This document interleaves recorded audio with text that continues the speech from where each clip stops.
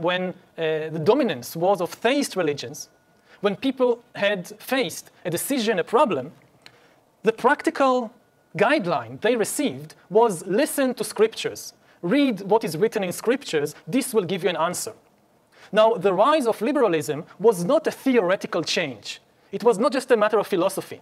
It was a practical matter of how people actually make decisions in their daily lives.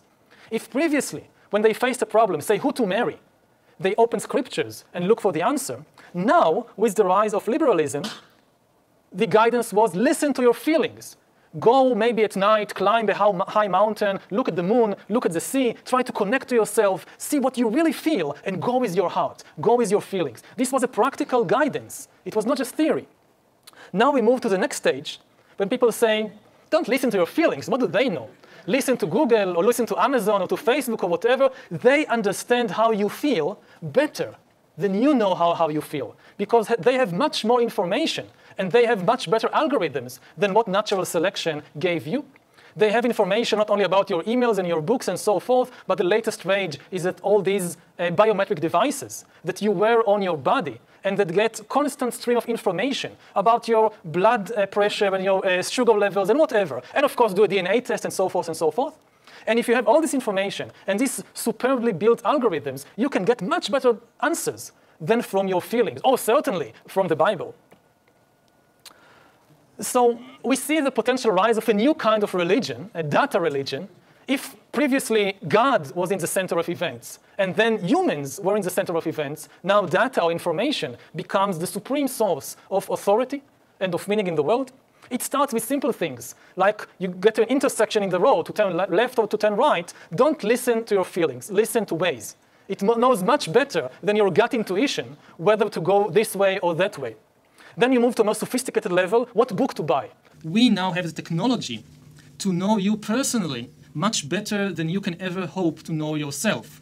We can track you all the time, we read all your emails, we eavesdrop on all your phone calls, and we take all this data. We also have huge statistical databases about millions of other people and other relationships and other activities. And when we take these two together, we can tell you how to live in a way that will maximize your happiness much better than you can ever tell yourself. And it's starting to happen like with books. Like I want to read a book, to buy a new book, so I go online. Amazon tells me, look, I know you better than you know yourself. I'm telling you that you will enjoy this book much more than that book. And they now have, like when you read the book, at least if it's in an electronic format, the book reads you while you are reading it. And the book understands you better than you understand the book. Like the book knows when you stopped reading it.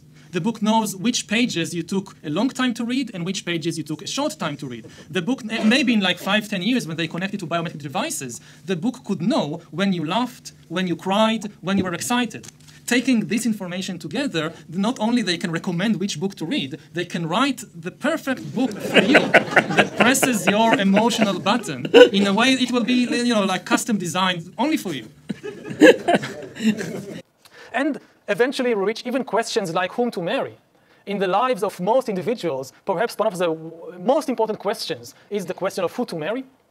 And now, instead of going to the priest and asking, Father, who should I marry? Or going to my parents, or trying to connect to my feelings and making bad decisions, I can ask Google, Dear Google, who should I marry? And Google will answer, well, I know you from the moment you were born, at least sometime in the future. I've read every email you've ever written. I've listened to every phone call you've ever made. I remember every failed date you went to. If you want, I can show you the graphs of your sugar level and blood pressure during every date and every sexual encounter you had in your lifetime. And of course, I also know your potential mates, like if I have to choose between two people. So yes, I know him and I know him, or her and her, just as I know you.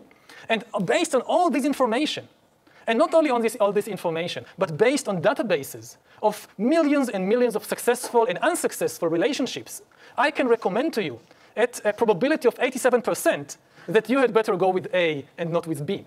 And one more thing, I know you so well that I also know that you're disappointed by what I just tell you. I told you to choose A, but secretly you actually prefer B. And I also understand why you make this mistake. you give too much importance to physical appearances, to external beauty. Now, I'm not saying that beauty is not important. Beauty is very important, but you give it too much weight. In my calculations, which are based on these enormous statistical databases, I know that beauty counts for 9.62% of the success of a relationship.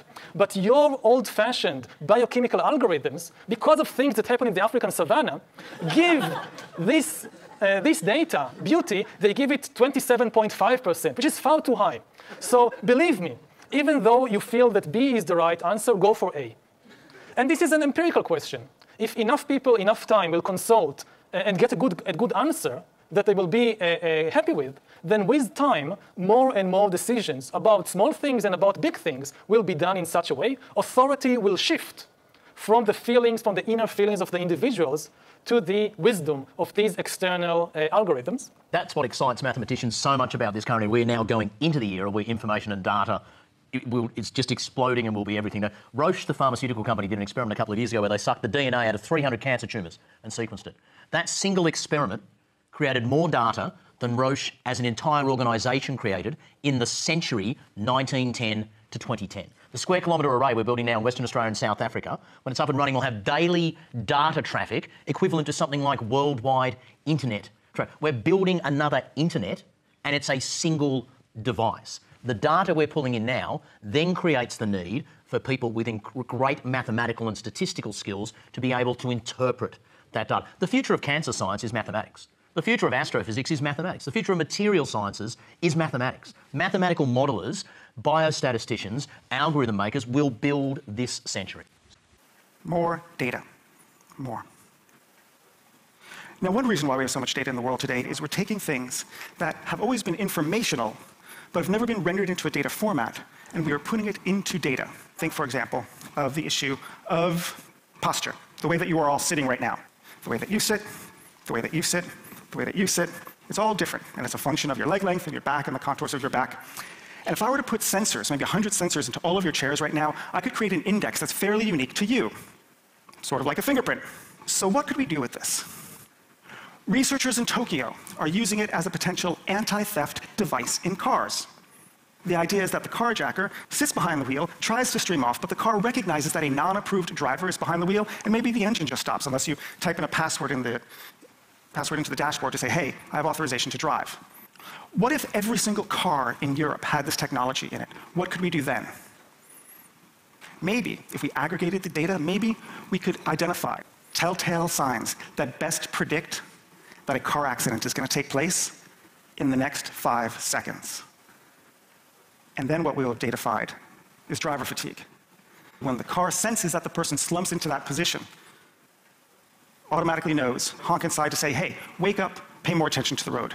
It used to be that if you wanted to get a computer to do something new, you would have to program it. Now, programming, for those of you who haven't done it yourself, requires laying out in excruciating detail every single step that you want the computer to do in order to achieve your goal.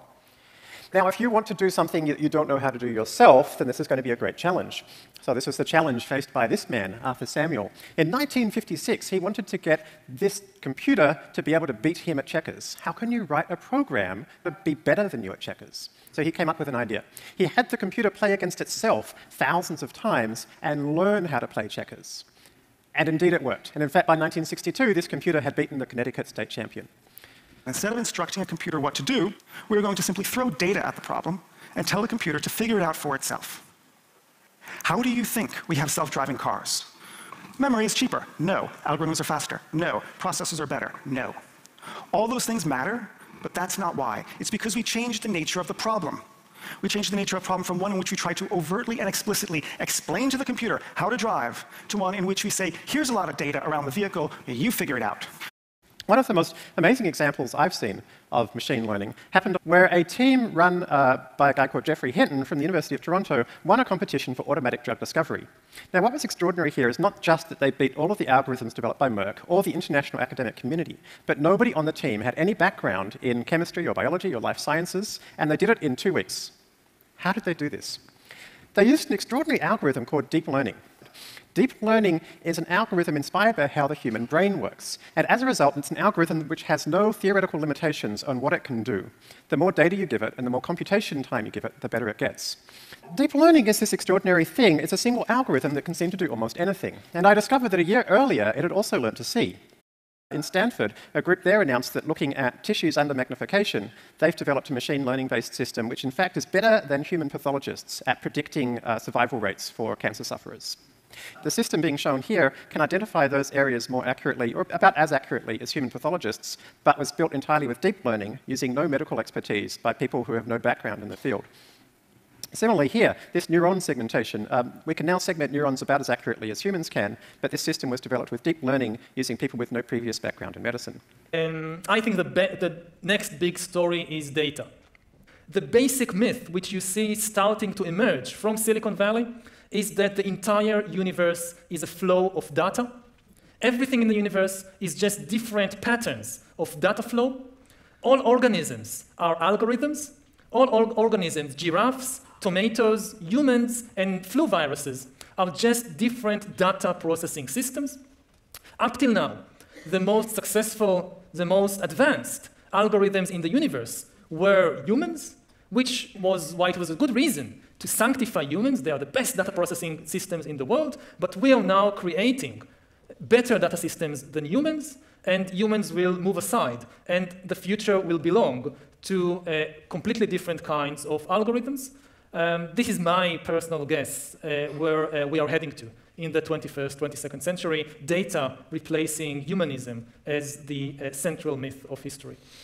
So I'm very excited about the opportunities. I'm also concerned about the problems. The problem here is that every area in blue on this map is somewhere where services are over 80% of employment.